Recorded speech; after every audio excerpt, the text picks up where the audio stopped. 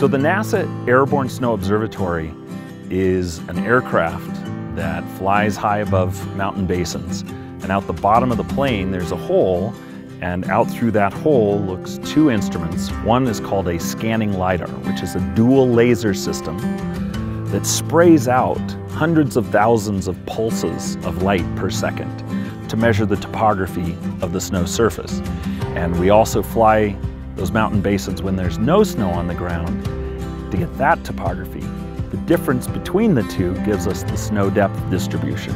It's a way to understand the snowpack like we've never known on planet Earth before.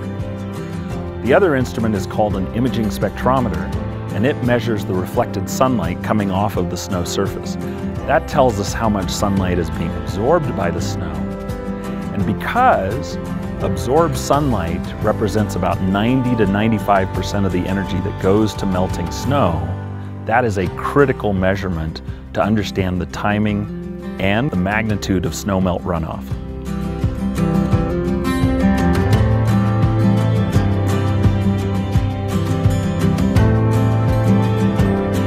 The way that we have been measuring snowpack in the western US and here in the Sierra Nevada, where it actually started, that program uses the snow tubes that get plunged into the snowpack. They're pulled up and weighed, and that tells you how much water there is tied up in that snowpack. But because there's so few measurements and it's so hard to make those measurements in the high mountains, we realized that taking the technology that was developed to explore the universe, to explore our solar system, and to explore planet Earth, we could do a much, much better job and a comprehensive job of mapping all of the snowpack, touching with the lasers every patch of snow across the mountain landscape.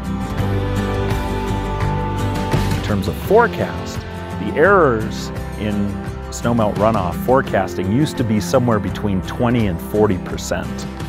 Now that's down to less than 2% with the Airborne Snow Observatory. Making these maps of snow water equivalent, we can provide those to the water managers, say in the Hetch Hetchy Water and Power for the city of San Francisco. We can do the seasonal forecasts for how much water is going to be coming out of the mountain basins across the entire snowmelt period. But we can also do forecasts for how much is going to be coming tomorrow or across the next week. And that's critical for that very important management of reservoirs, hydroelectric generation, capturing of water, releasing of water, flood mitigation. It really is central to this most important resource in the western US.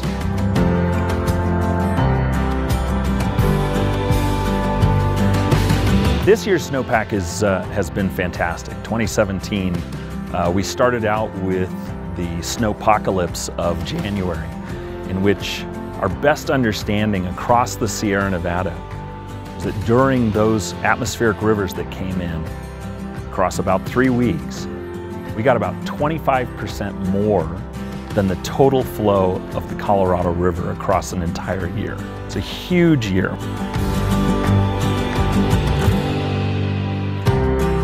The sum of April 1 snowpacks from 2013, 14, 15, and 16, the sum of that is only 92% of April 1 of this year.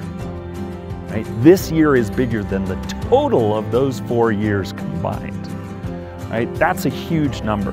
There are many places in our mountains around here that are not going to melt out this year. There will be snow across the landscape. In other words, it's kind of glacier building time. And unfortunately, with the changing climate, we're not going to see too many years of that. But it is exciting to see what a glacier building year looks like.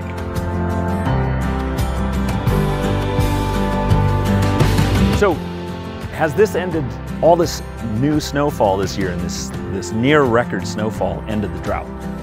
Well, it depends on which drought you're talking about. We have water that's on the surface, which is what we're looking at out here, and that flows into reservoirs. But there's also the water that's beneath the groundwater in the aquifers. So the surface water component of the drought, that's pretty much over. We're going to be able to fill the reservoirs many times over But the groundwater takes a long time to replenish. And over the previous 4 years of intense drought, groundwater was pumped to try to compensate for the lack of surface water. To get out of that drought, we need to replenish that aquifer to get that water supply back to its original state. And that's going to be a grand challenge.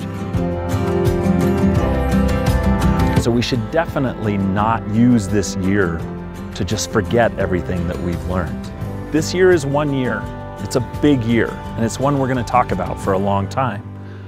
But that is why it's critical that we have the kind of science and technology development that we do around this most critical resource in the Western U.S.